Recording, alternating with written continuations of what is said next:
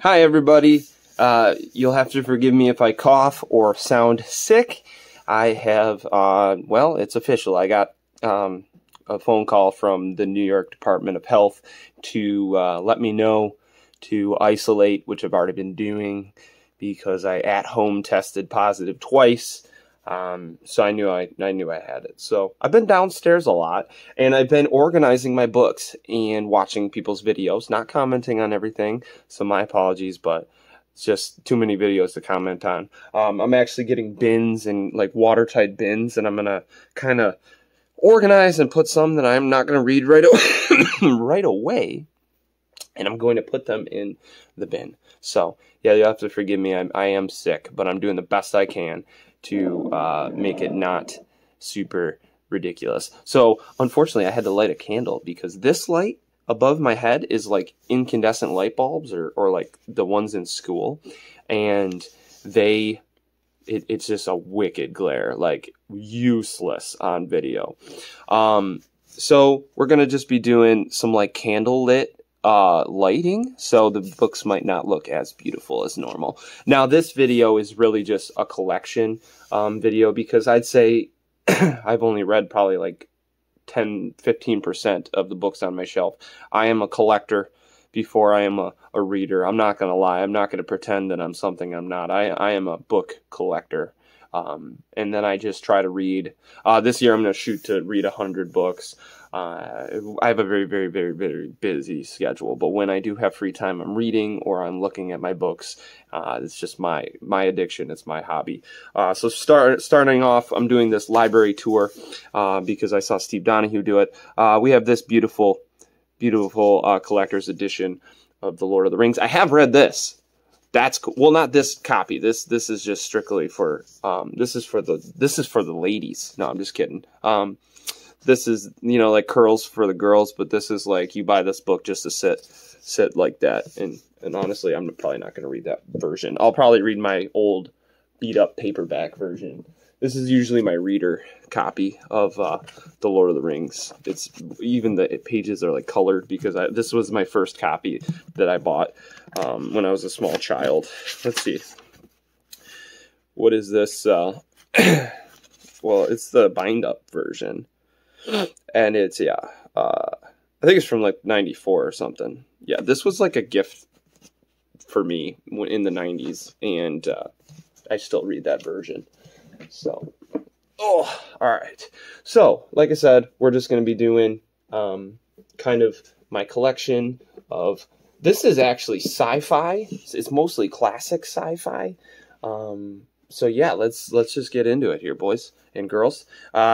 So we got Doc Savage. I have quite a few Doc Savages. This is, let's see, this is number 5, and it is Doc Savage, The Meteor Menace. I'm not gonna lie, I started that one. I think I stopped reading it. I gotta organize these a little better. But then we have Danger Planet. Be great if it focused a little better. Here, we're gonna turn around here. It wouldn't sit the other way. I was hoping that would be a little bit better of a visual for you guys. So that's Danger Planet. Again, these are all like classic vintage sci-fis. We have Regan's Planet. And yeah, by Robert Silverberg. The Six Fingers of Time. And yeah, it's a 5 fiction novellas from Galaxy Magazine. It's a bind up. These are all really vintage, pretty old school. This one, I hate that this has like a drawing on the back, but Beyond Eden. I just love these freaking covers, guys. So yeah, we got Beyond Eden by David Duncan, author of Dark Domain. I have not read either of those. Yeah, most of these, like I said, other than like there's some Edgar Rice Burroughs, I've read those. We'll get to those later. Dunes, I've read those. Not all of them, but most of them now at this point. I still have to review them all in the channel. But then we have, I think this is another collection, The Towers of Utopia. No, a novel by Mark Reynolds. Just love these old vintage sci-fis. And then we have The Stars Will Judge with this like creature on there. Very cool. And that is by Irving A. Greenfield. Let's grab some more off the rip here. Oh, yeah, we're getting into some Rice Burroughs here. We got A Princess of Mars. I've read this one with I believe this is a Boris cover. Oh, it's a Ballantine. It's got to be Boris. This looks like a Boris cover to me. Let's see. It's the Ballantine paperback version. And, yeah. First Ballantine edition, 1963. It'd be cool if it told me. It's got to be. It sure looks like Edgar Rice Burroughs, or Boris Vallejo, or, yeah. I have brain fog, guys. It's a real COVID symptom still on this Omicron version. You get this, like, brain fog, per se, and it's definitely not enjoyable for me.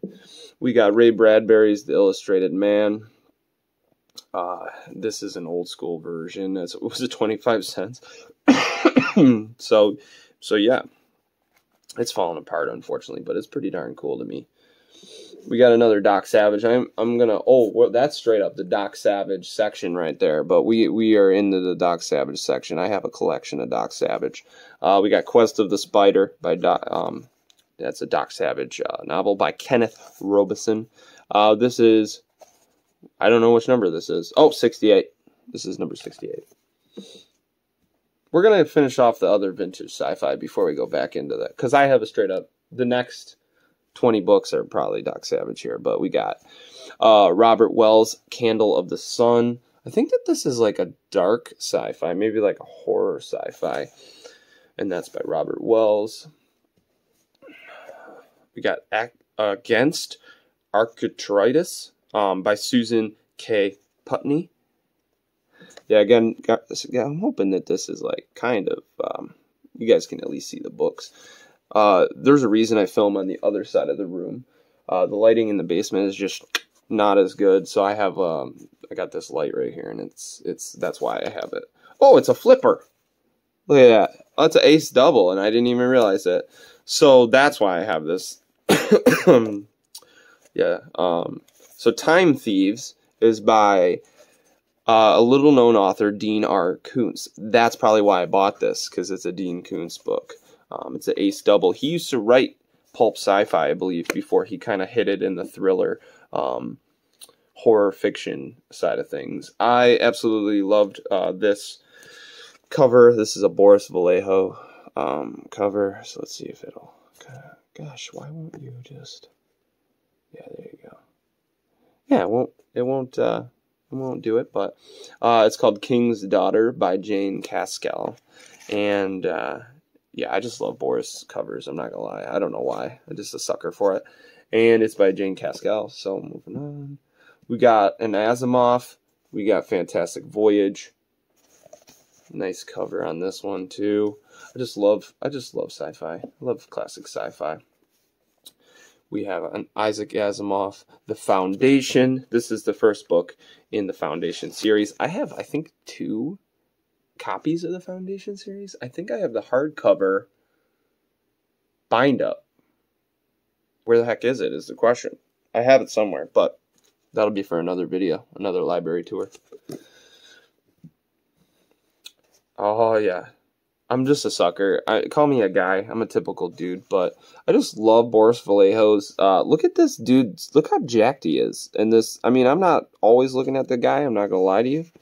But, like, so this is a guide to Barsoom.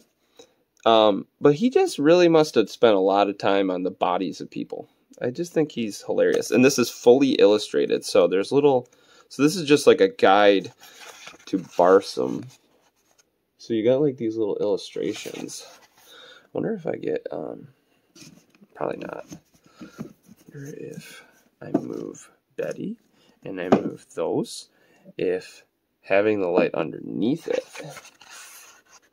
yeah, that might help. So it's just got like, literally, I don't think you read this. You just, like, you can look up things. So like, Temple of Isis, and it'll tell you like a brief description of it, you know? I'll probably never read this. I'm not gonna lie. It's just I got it for the Boris cover, so yeah, I have a problem. So this one's cool. No Place on Earth. Oh yeah, I think the covers are popping a little bit better now. By Louis Charbonneau. I can't pronounce these people's names, but 2040 AD, A New Reign of Terror. That is a little tagline on the back. I haven't read any of these, but someday I will. All right, we got another Boris Vallejo, Edgar Rice Burroughs, I Am a Barbarian. And the greatest part of these books is look at that spine. Unbroken. After 70 years? 80 years?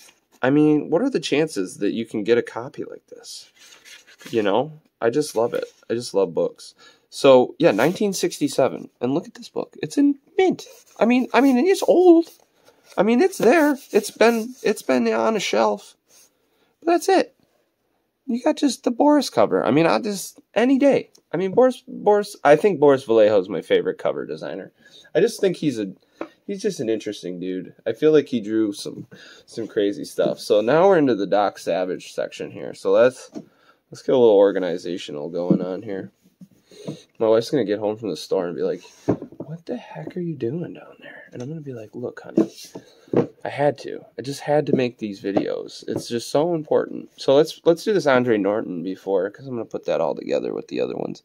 We got Stargate by Andre Norton. Andre Norton, I'm interested in trying her stuff out soon, actually, because I feel like there's a lot of stuff out there of hers. So we already talked about those two. And wow. These are all Kenneth Robeson. They are all Doc Savage. So we got Doc Savage, The Whisker of Hercules, and The Man Who Was Scarred, probably. So there's that. You know, we got a little double up. I think those are cool. Why not? Got another double up. And it's Doc Savage, They Died Twice, The Screaming Man. And I heard, like, towards the end of the Doc Savage series, it kind of gets, like, a little repetitive. This one, look how mint this cover is. It's so beautiful. Doc Savage and The Flying Goblin. Doc Savage and The Black Spot. Just love these old. Now, if you don't know Doc Savage, he is like kind of a pulp hero of kind of sci-fi pulp, kind of like Superman, but of the pulp sci-fi section, you know, and kind of like he was kind of like the Bronze Man, and he was that was his nickname. So he was kind of Superman before Superman, I believe. I don't know when Superman was created. Don't take my word for it. But just love the reds and the blues. The Derek Devil, Doc Savage and the Derek Devil. And then Doc Savage, Spook Hole. So it looks like a spirit hole or something. I don't know. Just love it. Went through a little Doc Savage buying frenzy, but someday these books won't exist because they're going to become hard to find. So we got Doc Savage and the Phantom City. Doc Savage and the Magi. Got Doc Savage and the Magi. Now, Doc Savage has a crew of gentlemen, and they all have individual skills, and they bring something to the team, which I think is pretty neat. Then we got Doc Savage and the Golden Peril. Now, I can't find the first in the Doc Savage series. I have tried.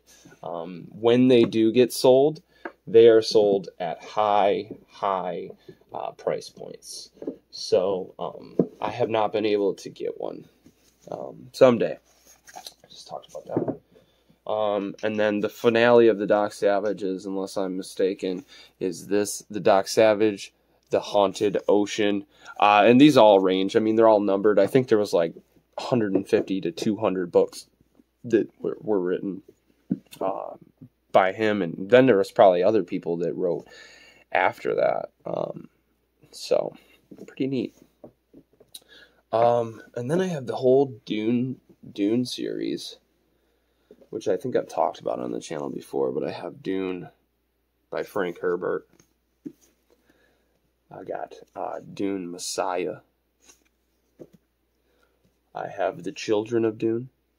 I think I had these in order. I might have had these in order, so let's not F it up. I got, The Children of Dune. I got God Emperor of Dune with the OG covers. Now, I've been trying to read them. So I started with, I'll get there, but I started with the one that's not here with us is the Butlerian Jihad, because I'm currently reading that. I hit a little, it's pretty boring, I'm not gonna lie to you guys. Yeah, but that was by Brian Herbert. So then we got this, and Kevin J. Anderson, they write the other ones. We got the Chapter House Dune. So then there's that. And then we have the other ones that are like the continuation after Frank Herbert passed away. So we got House Corno. We got House Harkonnen. Dune. And these are written by Brian Herbert and Kevin J. Anderson, like I said. Got House Atreides. Now that's like Paul's ancestors or family. We all know Muad'Dib. So then we got the Machine Crusade. And then we got the Battle of Corran. And these are pretty cool because they do tell like a backstory. So I do want to read them. But like I said, the Butlerian Jihad, you do hit like I did find myself actually you end up like building kind of a like, oh well, the Harkonnens weren't always bad type deal. Because you get that vibe from the from the first book and in the movies, if you guys have seen those. So then we got some John Ringos. We have Gust Front. I think I'm missing one in here from this series. When the Devil Dances.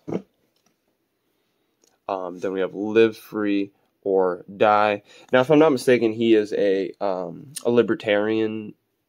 He has libertarian viewpoints in his stories. So I did. So yeah, I'm trying to find sci-fi authors that have that because that's my political leanings. Then we got Dune, Frank Herbert. I bought this. This is gonna be my reading copy because the Dune, the old school 70s version that I have is beat up. So I got this to reread the series in. Wow, where are we at? We're at 14. We're at like 15 minutes right now. It's getting pretty intense. Hey guys. All right. Then we got The Colors of Space by Marion Zimmer Bradley, if I'm not mistaken. Yeah, Marion Zimmer Bradley. So there's that. We have The Far Out People. Really psychedelic cover. I don't know why this is here, but we have Ian Fleming, Moonraker. And this is a James Bond thriller. It's a nice little red. I think I got this at a thrift store because I was like, a James Bond book? I mean, and it looked like an original paperback. I mean, you'd get it, right? No, 24th printing. So, yeah, copyright 1955. This is, I don't know, it's probably a reprint, but it's still pretty OG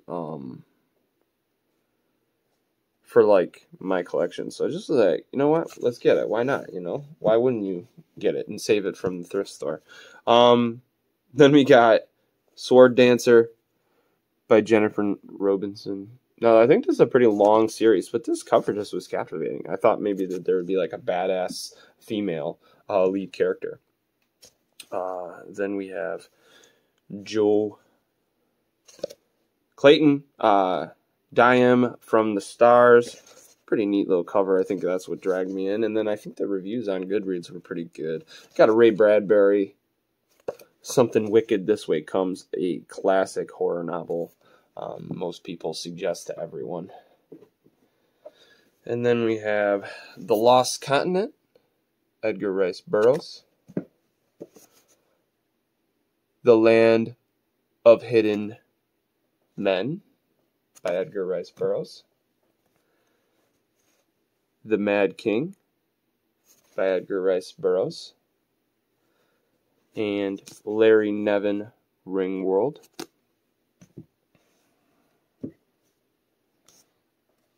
And then we have CJ, I think her name is Sharon, The Dreamstone. Then we have same author, Gate of Erbil. Yeah, the furnace is making some weird noises. I don't know what's going on. Same author. This is an entire series. I think it's the Faded Sun series. We have this one. We have this one. And we have this one. And I think there's an omnibus out of this series, and it has this cover on it. I saw it at Barnes & Noble. We got Ursula K. Guin, The Left Hand of Darkness. People love this. Isaac Asimov collection. And these are the Hugo Award winners. Stellar 5, another short story collection. Don't need to really dig into that. Lord of Light by Roger Zelazzarini. And then we got these funky ass ones that I got because I was like, these covers are absurd. So I got this duology here, and it is Warrior of Vengeance, Sorcerer's Blood and Trails of Peril, and it's by Ross Anton Coe. So there's those. So yeah, so that's been my vintage sci-fi shelf library tour. So yeah, until next time, this has been Working Man Reads, and I have Stephen King coming. I have my Book of the Month Club collection. I got vintage horror. I have nonfiction. Yeah, we just got to organize the shelves, and then we're going to be digging in, boys and girls and everybody. So yeah, until next time, it's been Working Man Reads. Don't work too hard.